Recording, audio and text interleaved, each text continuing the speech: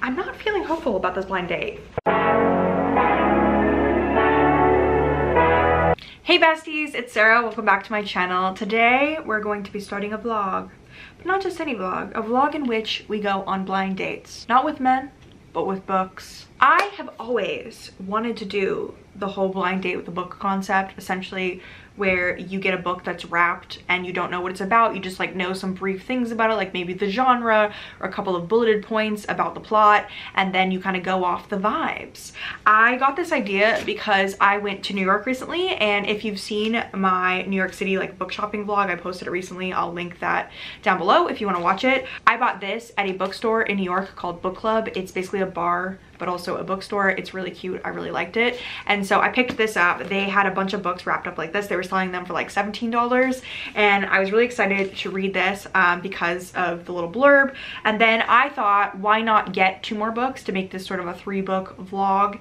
And so I went to Etsy to get some because I knew that Etsy sold them. And so I got these from, sorry, a bunch of goodies just fell out. Anyway, I got these 2 from Etsy, from 2 different shops. And so my general idea with these 2 that I picked from Etsy was that I kind of wanted to stay on this like mysterious route. And so this one was billed as being a book talk, spicy, dark romance. And then this one was like thriller mystery. And then this one, we can read what it says on here. So this one says, what to expect. End of the world, ... or is it? Gripping world building, fast-paced plot, sci-fi for people skeptical of sci-fi, detective work, and slow burn romance. And then this one, the book talk spicy one on it says wedding, best man, procedure. I don't know what procedure means, but it did come with some like cute stickers and stuff. And then the reader's gonna read one, which this one is the mystery thriller, also came with some like really cute stickers and some bookmarks. And this one doesn't actually say anything about like what it's about. I just know that I picked the genre. Okay, so I think we're gonna open the one that I got in New York first because I've had this for weeks and I really want to know what's inside. So let's go ahead and read it. I feel like it's Christmas and I'm unwrapping a present. I'm really excited. I hope it's a book that I've never heard of because that would be pretty exciting. Okay, so it's a paperback and it's called The World Gives Way by Marissa Levian. I've literally never heard of this before. In 50 years, Mira will be free. Until then, she's a contract worker on a ship carrying the last of humanity to a new home. Her life and labor bargained away generations ago to Earth's most powerful wealthy families like the Carlyles. But when one night she finds the Carlyles dead, Mira bolts, burdened with the terrible secret they died to escape. Interesting. So it's kind of like sci-fi vibes, but mystery vibes too. I guess next we'll open up this one. I am a little nervous because the category I chose was spicy / dark romance. So I'm hoping that I did actually get a dark romance and I didn't just get a spicy book. Oh, okay. Not to be like overly disappointed, I think that I misunderstood the category when I was choosing it. I really wanted a dark romance, but this is just spicy. So this is The Friend Zone by Abby Jimenez. I've actually never read any of her romance before, so I'm not like mad that I have to read this because I have had this author on my TBR for a long time. Kristen Peterson doesn't do drama, will fight to the death for her friends, and has no room in her life for guys who just don't get her. She's also keeping a big secret, facing a medically necessary procedure that will make it impossible for her to have children. Planning her best friend's wedding is bittersweet for Kristen, especially when she meets the best man, Josh Copeland. He's funny, sexy, never offended by her mile-wide streak of sarcasm, and always one chicken enchilada ahead of her hangry. Even her dog, Stuntman Mike, adores him. The only catch, Josh wants a huge family someday, and Kristen knows he'd be better off with someone else, but as their attraction grows, it's harder and harder to keep him at arm's length. I don't know. I guess I'll be sexy here. I don't know. Abby Jimenez has just never been at the top of my TBR, so, but not all blind dates we go on are amazing. Perhaps this will end up being a favorite book. I don't know. Let me not hold it against them because I don't have reading comprehension, I guess. All right, so next we're gonna open this one. The bow is in a knot. Why? Ma'am, Oh, there we go. Okay, so we have Pretty Baby by Mary Kubica. It also looks like it used to be a library book, but I do think that on this user's Etsy shop, they say that the books you get are going to be used and that they might be like old library books. That doesn't really bother me, if we're being honest. But I've actually never read Mary Kubica before. She's also been on my TBR for a long time. She sees the teenage girl on the train platform standing in the pouring rain, clutching an infant in her arms. She boards the train and is whisked away, but she can't get the girl out of her head. Heidi Wood has always been a charitable woman. She works for a nonprofit, takes in stray cats. Still, her husband and daughter are horrified when Heidi returns home one day with a young woman named Willow and her 4-month-old baby in tow. Heidi spends the next few days helping Willow get back on her feet, but as clues into Willow's past begin to surface, Heidi is forced to decide how far she's willing to go to help a stranger. What starts as an act of kindness quickly spirals into a story far more twisted than anyone could have anticipated. I can't say that that blurb like really draws me in. I feel like when I opened these two, I kind of like lost the wind in my sails, but it's fine, it's fine. The whole point of these blind dates with books is to read books that I like would have never picked up otherwise. Okay, so I think what we're gonna do to choose which book I want to read first is do a little try a chapter moment. So we're gonna go curl up on the couch. I'm gonna read the first chapter of each of these books, and then that will kind of decide the reading order of like what I'm most excited about, and we'll kind of just go from there.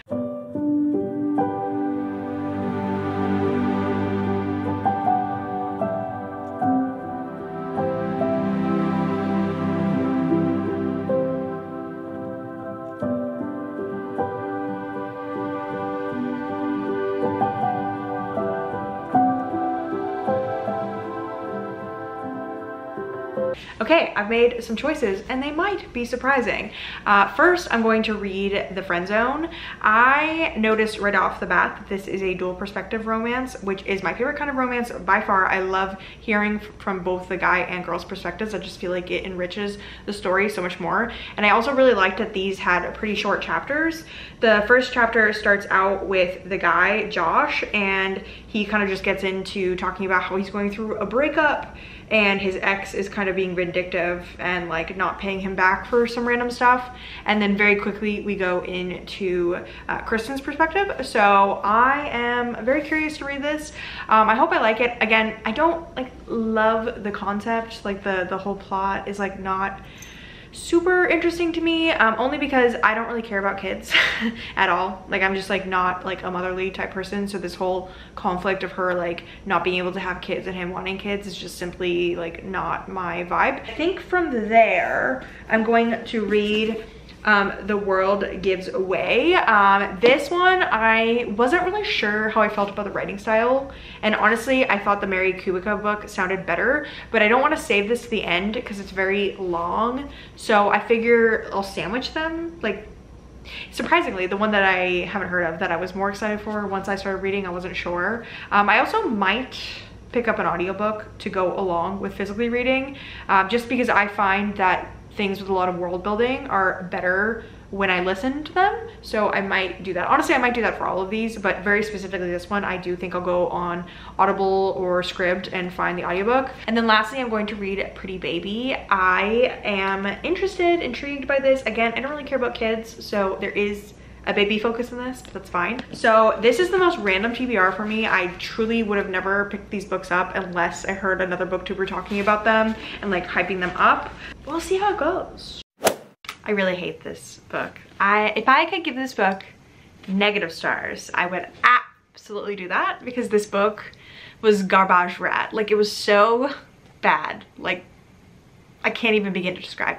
So let me just preface this by saying I am about to rant about this and probably spoil the book for you. So if you were interested in reading this book, I would skip to the next book in the vlog. All these markings I have here, like little bookmarks I put in, is to read you quotes of how fucking bad this book is. This book is misogynistic, it's sexist, it's a little homophobic randomly, and it's not good representation for women who are infertile. I wasn't loving that Josh was like ex-military, and I wasn't loving the cheating vibes. The cheating vibes are so fucking bad in this book, but I wasn't loving any of those things. The ex-military thing is like a personal preference. Like obviously there's nothing wrong with being an ex-military guy. That doesn't automatically mean that you're a conservative person, but the way in which Josh is written in this, I just feel Like, he is conservative and I don't like it. He just talks about getting his gun a lot and is really overprotective of Kristen. Like, anytime they go anywhere that's like unsafe, he's overly protective, and it's just kind of weird and gross, and I'm just like, is this really your mans? Is this the mans that everyone likes? I'm trying to remember what all these quotes are that I have in here. Number one, like I was saying, it's kind of sexist slash misogynistic. Like, whenever Josh wants to compliment Kristen, he has to put down other women. Like, he's like, oh, Kristen's the cool girl. Like, he literally calls her the cool girl and calls her a unicorn multiple times. She had no makeup on, sweats, hair and fucking curlers. Hell, she didn't even change out of the shirt with the enormous lasagna stain on the front before we left the house.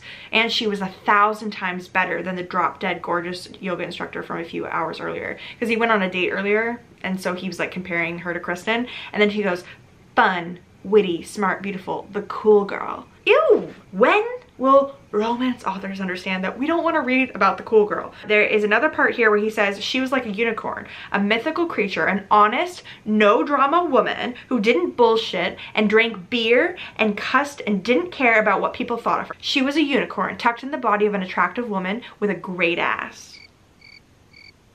Okay, and then off of Josh, now we'll go on to Kristen. So Kristen's super fucking annoying because she's billed as being like the cool girl, but she's so relatable because she struggles with periods and has fibroids on her ovaries, which is, again, that's sad. If the representation of her not being able to have children was like good, I would feel sympathy for her, but she just, as a person, is so insufferable. The cheating vibes in this are astronomical. She keeps saying in her head, I'm not a cheater, but then getting in all these situations where she almost kisses Josh, and it's just like, how are you not already cheating? Like, that's emotional cheating. Like, do you know the definition of emotional cheating? Because you're doing it right now. There's literally a scene where he gives her a foot massage and he gives her a piggyback ride, and they spend like all their time together. They're basically like besties. And I'm sorry, if I found out that I had a long distance boyfriend or a partner that was doing the shit that Kristen is doing with someone else, I would be livid and break up with them. There's quite a bit of like fat phobia in this that I don't like. So basically, Kristen is a very tiny person. Like, they go out of their way to tell us multiple times that Kristen is like 5'3" and 110 pounds. Like, they literally put on page that she's 110 pounds. But there's so many times where she says things about her body because she is prone to bloating because of her issues like with her reproductive system.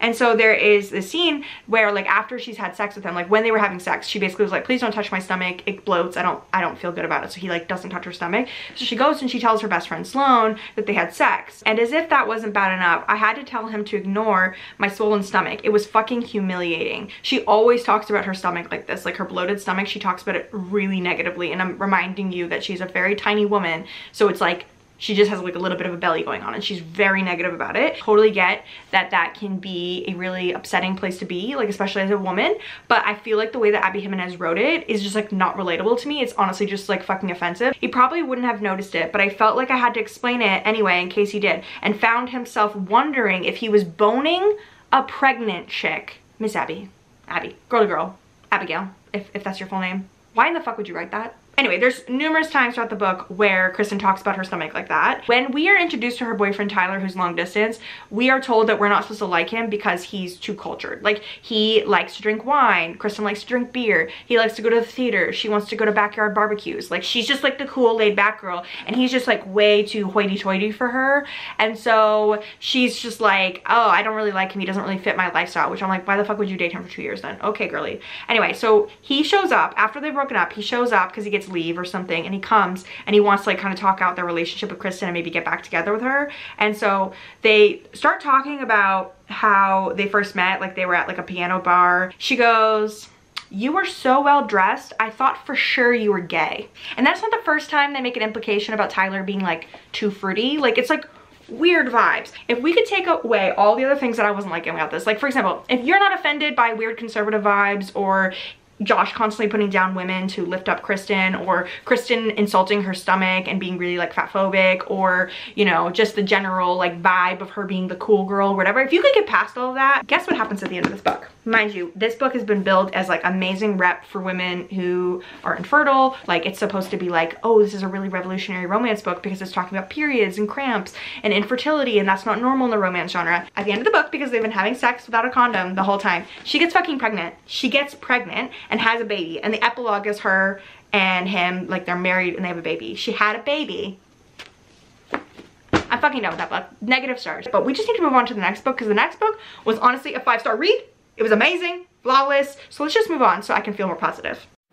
Okay, so like I said, this book, 5 stars, amazing, show-stopping, like just spiritually took me to a new height. I expected so little and I came out with so much. Like, this is just such a beautiful book that made me cry. The world building was so fascinating. I already read the back of this book in the beginning of the video, but I do want to give you a little more insight into this book to kind of convince you about why you should read this, because it was chef's kiss so good. Basically, in this book we have Mira. So she's a contract worker, and so what that means in this world is about 150 years ago, Earth was ending, like the apocalypse was happening, and so all the rich people on Earth that could afford it were like, we're gonna build a giant ship, like with scientists and architects and all this fancy stuff, a ship the size of Switzerland that is like an encapsulated world. So like everybody who lives on it just feels like it's the world, because it's got like cities in it, it's got an ocean, like they literally put a bunch of shit in it to make it feel like a real world and kind of close it off from space. And so all the rich people who could afford a ticket were able to go off of Earth and go. But mind you, rich people are used to having people who work for them, so they were like, okay, let's come up with a system to get workers to come with us. So they do this thing with like contract workers, where basically they were like, you can come on the ship for free, but until we reach our destination, which the point of this ship is to like, and I think it's like in 200 years they're going to reach a planet that is inhabitable, inhabitable. They could live on it. Obviously, this is literally modern day slavery. And so this book is so fascinating with the world building, because the way it's written is we have Mira's chapters, but then in between Mira's chapters, we have chapters that are like giving you kind of exposition and explanations of the ship and like how it's come to be. And all of those chapters were fascinating. Like the way that Marissa Levine, however you say her name, how she did the world building was like so good. And then I was actually surprised, I didn't know there is another perspective from a guy named Tobias, who is basically a detective.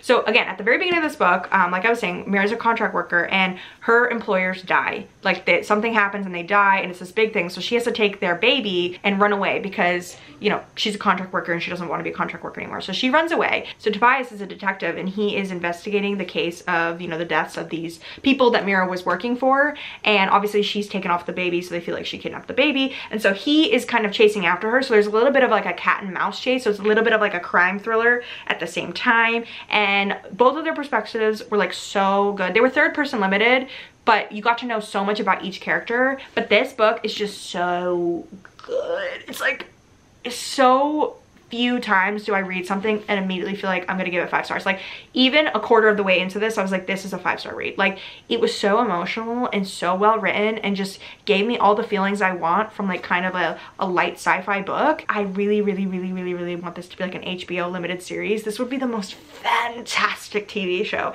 because first of all, the ship that they're on is so cool and everything they're doing is so cool. But anyway, some of the people on Goodreads who gave this negative reviews say that it's very meandering and that they felt like it didn't really have a point because of some of the plot stuff that's going on in it. But I could not disagree more. Like I literally saw someone say nothing happens in here, and I'm like, everything happens, literally everything. It's just like, it's so good. It's so fantastic. I will say that the ending could be unsatisfactory for certain people, but I felt like it was so beautifully written and so sad. Like just so sad and beautiful, and just like everything I needed out of a book. Like I really did not have high expectations reading this, and now I'm just like so happy I own a copy of it, and it's a signed copy. Like I actually am like thrilled that I have this, because it's truly going to be on every recommendation list I ever do in the future. Like if I do a video about underrated books, I'm going to talk about this. Like this only has 1,000 ratings on Goodreads. Like girlies, please, you have to read this. All right, folks, we finished the last book and I didn't really like this either. This was passable. It was fine.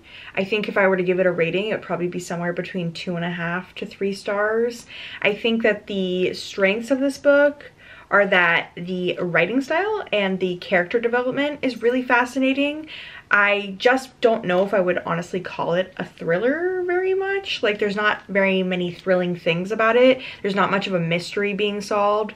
So as you remember from earlier in the book, we basically have this woman who's very charitable. She sees a young girl with a baby at the train station and decides to take her home and let her live with her for a while, even though her family doesn't really want her to do that. And so we kind of get into the psyche of both the main character Heidi and then the young girl Willow as they kind of progress getting to know each other, as Willow is like staying with Heidi. And there just wasn't that many thrilling things about it. Like, Willow's perspective is set a little bit in the future, and she's kind of talking to I don't know who the woman really is, but she's like some sort of like authority figure, and she's kind of telling her about her background, like what happened. And don't get me wrong, this book made me cry because what happens to Willow as a person is so sad. And so getting to know her and kind of her background and like where she came from was interesting. But genuinely, there was nothing too shocking about this book until about the last like 10%. I saw on Goodreads that some people DNF'd this because they thought it was boring, and I would have to say I wouldn't blame them. If I wasn't reading this for a video, I might have DNF'd as well. I think I would be interested in reading more Mary Kubica, like because of her writing style and the feeling like these characters were really fleshed out. The only character I didn't really like in this book was the husband. I'm just getting really sick and tired of the trope in thrillers to have husbands that are just so terrible to their wives. He definitely has like a turnaround in this book, but throughout the whole book, he just kind of was like copy and paste from every other thriller I've ever read. Like, what is wrong with husbands not being good fathers, not being kind to their wives? Like, don't we just get enough of that in the real world? I guess the point of thrillers is to have characters that are kind of flawed, but I don't know, it's just getting really tired. Also, this library copy is really just reflecting the light. In conclusion to this video, I guess we're done talking about this. This is fine, it's fine. It was fine. I'll try this author again in the future. Hopefully in the future her other thrillers are more like mindfuckery. I think that was what was missing from this, is we just needed more like twists and turns. Like, I like thrillers that kind of feel like a very hyped up like movie that are just like twists and turns everywhere. Like, that's what I'm looking for, and this just didn't give it. But anyway, so back to what I was saying. In conclusion, I think what I've realized with this challenge is that if I'm going to do blind date with a book, I need to do it where I don't just pick the genre and kind of leave it up to the person to just pick a random book, because these books weren't my type. Like this and The Friend Zone, they weren't my type, and I didn't like them. And if a friend had set me up on a man that was these books in man form, I don't know what point I'm trying to make. And so what I'm learning is that if I were to do this challenge again, I would need the books to have the description of like what's inside them for me to choose if I think I'm gonna like them. I think the reason I struck gold with The World Gives Way and gave it 5 stars is because I was able to read the little like teasers about what the book was about from the bookseller, and so it kind of like drew me in, and I was like, okay, I like light sci-fi, I like slow burn romance, I like detective work, and that really sold me. And then in the end, it ended up being a fantastic book. And I think with Pretty Baby and with the Friend Zone, almost forgot what that book was called for a second. I didn't really get to pick that besides the genres. And so they were very broad. Romance and thrillers, it's super broad. So, but yeah, I think we'll just end the video here. Let me know down below if you enjoyed this, if you'd want to see a part 2 of this, or if there are any other vlogs that you've been wanting me to do, let me know. I'm looking for ideas. And yeah, thank you all so much for watching. You're all beautiful. Have a nice day.